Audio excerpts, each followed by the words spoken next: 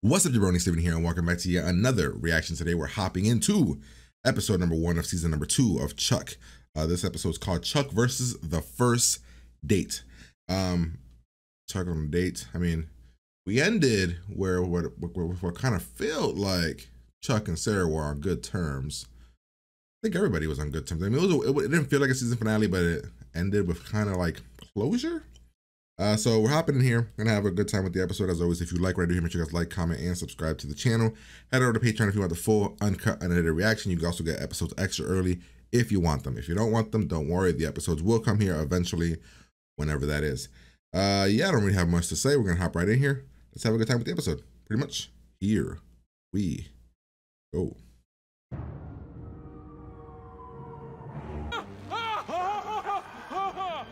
Now, who are you? Oh shit! Is that Michael Clark Duncan? Holy hell! Last chance. Who are you? Chuck. Okay. Now tell me everything, Chuck. Well. The people who are going to be very, very upset. And here they come. Meet Sarah and Casey. They're here to protect me. That's Sarah. She works for the CIA. This kind of feels like a pilot. I know. No more briefings, no more missions, no more spies. How's he gonna take it? Like happy? I mean, we know that Enjoy the rest of your life. Casey's supposed to kill him, but is he gonna be happy that he doesn't have to? Nice. He smiled. He's happy. You okay, Chuck? Huh? This kind of feels like a pilot, Yeah, right? Like the beginning felt like a I don't pilot. believe it, but I think I'm great. You're gonna get your old Bartowski. Government sucks. Literally, they're like, Casey's supposed to kill Chuck. What kind of fucked up shit is that? Sound of that.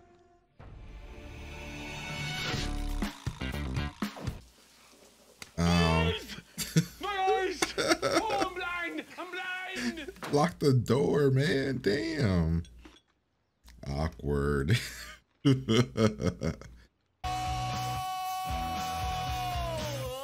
Should we have told somebody that we told Michael Clark Duncan's character we're the most important person in the government or whatever? I feel like that was a bad thing. Oh shit, you got a haircut, right? What's up, buddy? Yeah, large marked goons that could be anywhere, and I don't want them to see this. What the hell? What happened to the Wienerlicious? How she serves. Oh my damn. What? Oh, that's just not fair. Now, I understand now why we changed it into a yogurt place. I feel Sarah can sell a lot of yogurts. Is that really the guy?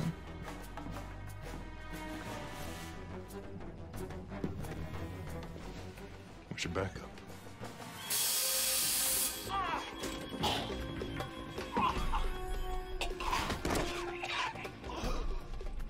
How did he blow in his face?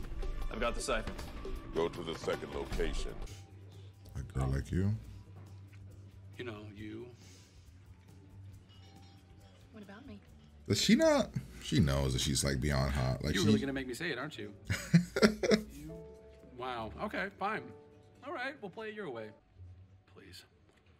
I'm fantastic. Yeah, you are.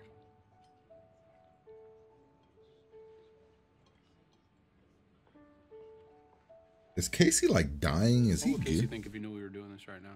It would probably kill him. I mean, I think he is dying. Oh my God, there's blood coming out of the.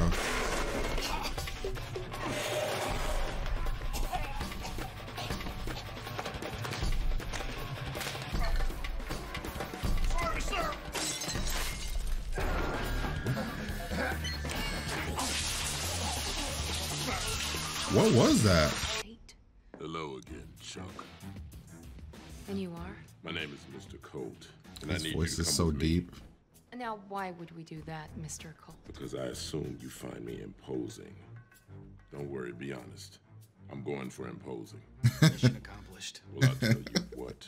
The people that hired me give me the heebie-jeebies. You know, when you put it in context like that, I Let's go. We'll take care of the check. So Casey knows. Somebody order drive-through? Casey knew they were gonna.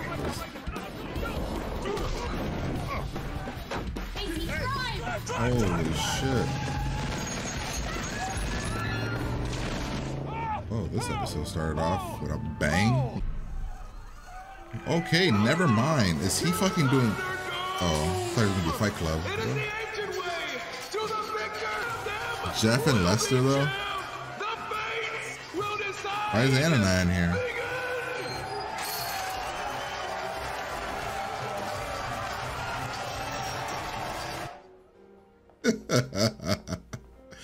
What a dumbass. Morgan's an idiot. Hello. Oh, here they go. I'm here about. I'm surprised they let him do this. Yeah, they're wrestling over there, so they ain't picking up the phone. Morgan, where's Chuck?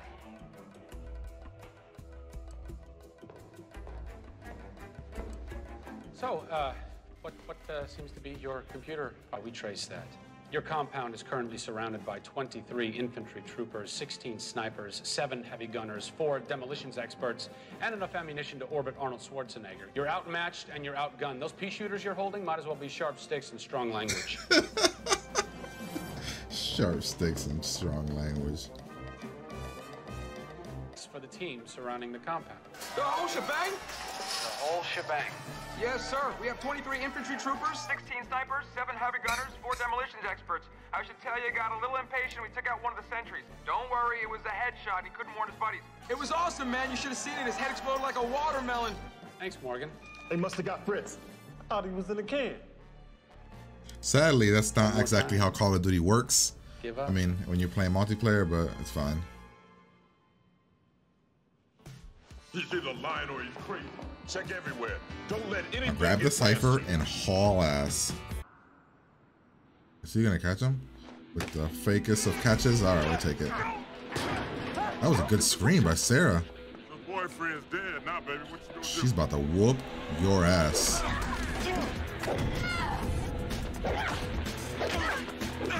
You fall is touching, really. I love you. Get on your pants, Bartowski. Get downstairs. He said, I love you. I don't know if I buy her actually beating him up, though. He's like a really strong man. Oh, my Jesus. Oh, my God. You hear her back cracking? Oh, my God. I mean, she clearly was pretending, right? There. Ooh, wow. Oh, my Jesus. Oh, God. A lot of bone crunching.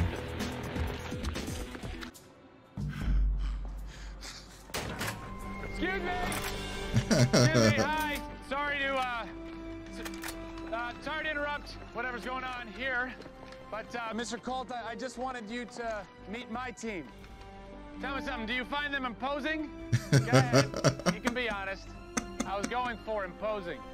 Don't worry, I'm fine. Do you have the cipher? Please tell me you have it. Of course I have it. It's me. He doesn't know what that means. The new intersect ready? We're minutes away. Which means... Your order remains the same. Chuck Bartowski is to be eliminated. Eliminated in one sense. Through Europe, you know, backpacking, that kind of thing? That sounds Awesome. Remind me to tell you about Amsterdam, my man. Oh, yeah. Lovely city, a lot of canals. It's a great idea, Chuck. Good luck tonight. That's a really nice Hey, top, you too. right? I mean, it looks really good on Remember, her. buddy, pace yourself. It's a marathon. Oh my God, he's really about to go get him. Attempt to, at least. What are they doing there? Holy shit. Is everybody in this room gonna die? It's gonna blow up, isn't it?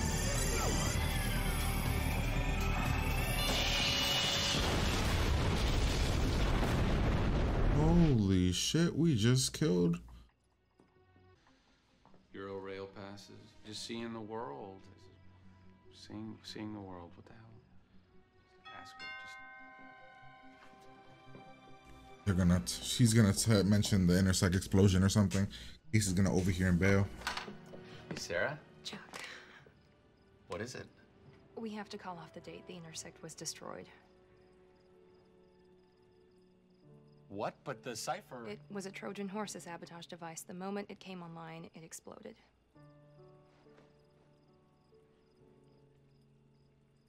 But that means... You're still the only intersect. I'm sorry. Yeah. He agreed to eat 90. 90? Yeah. Nobody can eat 90 Twinkies. That's what I said, dude. He may die, or at least do extreme damage to several major organs. This I have to see. Well, Good to see you, Bartowski. Hey, Casey, 90 Twinkies in 3 minutes. Be there. Jeff might die! he heard death and he's like, what? Let's go. Who's that guy? All right, well, that was episode number 1 of season number 2. That was a really solid, good episode, right? Like, I'm not crazy. Like, I think it established everything. It established the stakes. I mean, Casey, the whole dilemma with Casey, the moment, like, the villain was pretty good. I mean, the transitions with Chuck, thinking he's like gonna be free to then he's not gonna be free, and I enjoyed the episode. I think I'm gonna give the episode like an 8. I enjoyed the hell out of that. Let's break down the episode, see what we could got here. So the episode starts off with like one of the most perfect recaps or starting points for a show. Like let's see how it says. It's an this the beginning of this episode, or like the first like five minutes or so, felt like it could have been the first episode you've ever seen of Chuck. It told everything who they were. It established all the characters, or not established. I mean, it established them pretty well. It did it in a really, really good way. The banter was good. Them saving, you knew who everybody was, who like their characteristics in those brief seconds. I thought it was a really, really good starting point. I mean, it was only like, what, a couple minutes here?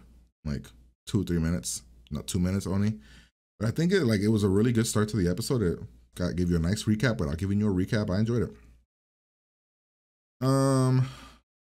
So we took this from this guy, Michael Clark Duncan, whose character's name is Colt.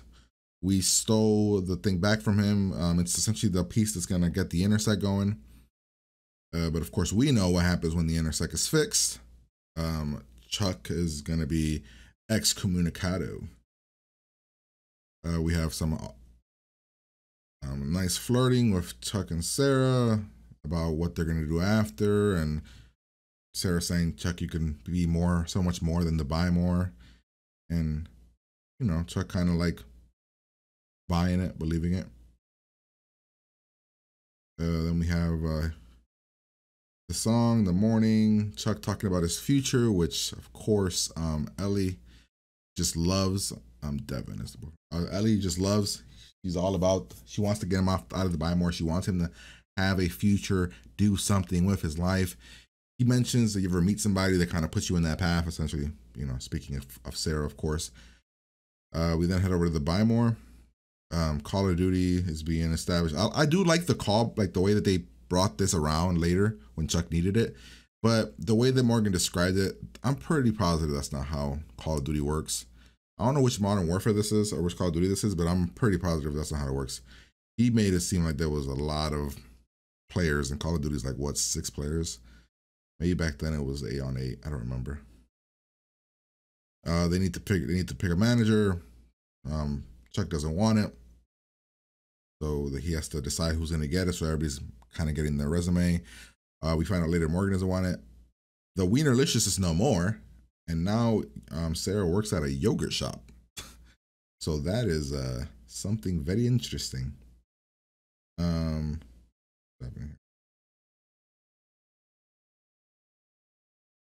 Sarah works at a yogurt shop. Very adorable, very cute. Looks amazing in orange. Chuck asks her on a date. He's not scared. He flat out just says it. Will you go on a date with me? Does everything well. Of establishing the date, she agrees. He gives like some good reasons for why she should accept the date. I thought it was good. He told her no guns on a first date, or did he say no guns? I think he said no guns or no shooting or something along those lines. Let's see. Chuck is saying he's growing up. Morgan comes over with the plans for Call of Duty. The guy comes to pick up the piece of the intersect. I don't know what this is. So is this that powder that people were putting in like the mail, and then when you order it, it would like, what's it called? Something with an A. I'm drawing a blank on it right now. But yeah, whatever it did to Casey fucked him up. We had a nice little date, really cute date, actual proper date. It felt like a realistic date. You know, the guy was flirting with the girl, like complimenting the girl. She like, it was just a really, really good date. I really liked their date. It felt real. Then Chuck flashes and he's like, fuck, we're surrounded. We get this whole scene where Casey's bleeding from the mouth, bleeding all over his chest. I mean, it's bad. But he has like the safety thing where he can pull, water, needle. Really, really good scene. Chuck flashes, the bad guy shows up. Casey just drives the truck in. He gets punched by the guy. We find out that everybody else finds out that the Intersect piece, the cipher was stolen. Chuck is not happy. He's like, I thought I was over this bullshit. So the next morning, it's Huey Lewis again. A very different tone. Just not happy. We have some funny moments with the meeting, with the interviews. I thought they worked really well. You got to know how weird these characters are. I mean, Lester, Jeff, Anna. Is it Anna? Anna. Morgan doesn't want the job. It's crazy that there's only 4 people that can possibly have this job. Chuck flashes on the ring. Casey in this moment kind of give you implications that he doesn't want to find the cipher. He doesn't want the Intersect to be essentially fixed because he knows what he has to do, which I thought like that was a good thing. Kind of Casey having to like wrestle with his own morals and ideas of what exactly he is the right thing to do here. We then have Morgan in charge. He decides to do a weird version of Fight Club. Whoever wins gets the job. Chuck flashed on the thing, told them where they were going because of the ring. They get there. So Chuck just flashed on a wrong place completely. Or was it what Sarah said, that they're late? Because Chuck does go to a place where they, with the nerd herd for a computer fix, which I'm shocked that Casey and Sarah let him do this. But because, you know, like stuff like this constantly happens. So this was I thought this whole thing was really good when Chuck decides to be a Charles Carmichael, gives the whole reasoning about what's going to happen, talks about like all these, you're surrounded, snipers. I thought the callback to call Morgan was really, really good as well. Calls Morgan. Morgan gives the entire play-by-play of Call of Duty. They all freak out. And what does Colt say? He's either lying or he's crazy, whatever, something like that. I thought this scream here when Chuck gets thrown here, I thought Sarah's scream was really good. To be honest, I'm gonna drop you. See, this is what I'm talking. I want to see it. He's like, it's not worth it or something. It ain't worth it. Her scream is really good. No! That's a really good scream. I mean, Casey catching him is a bit fake and corny, but whatever. Casey catches him, saves him. Chuck comes in very cocky with the whole, my friends, all that stuff. Casey talks about that maybe we don't kill Chuck. We leave Chuck alive. He's been good to our country. They can't trust Chuck with all the other information, so Casey has his orders. Chuck is cooking dinner. While that's happening, the Intersect is going down. Casey's sneaking in to go kill Chuck. He was really gonna put a bullet in Chuck's head, man. What kind of messed up shit is that, dude? Dirty ass government bullshit. Let us see. We then get the Intersect happening. So I thought the Intersect was just going to be a machine. I didn't know they were making, how many, like 6 other Chucks. I thought it was just going to be the machine, but it's not. They make 6 other Chucks. They're trying to. It doesn't work. Fulcrum got to it. So Fulcrum's going to be the big bad of this season. Isn't that where Bryce is? Isn't Bryce out in the cover over there? I wonder if we'll see Bryce again.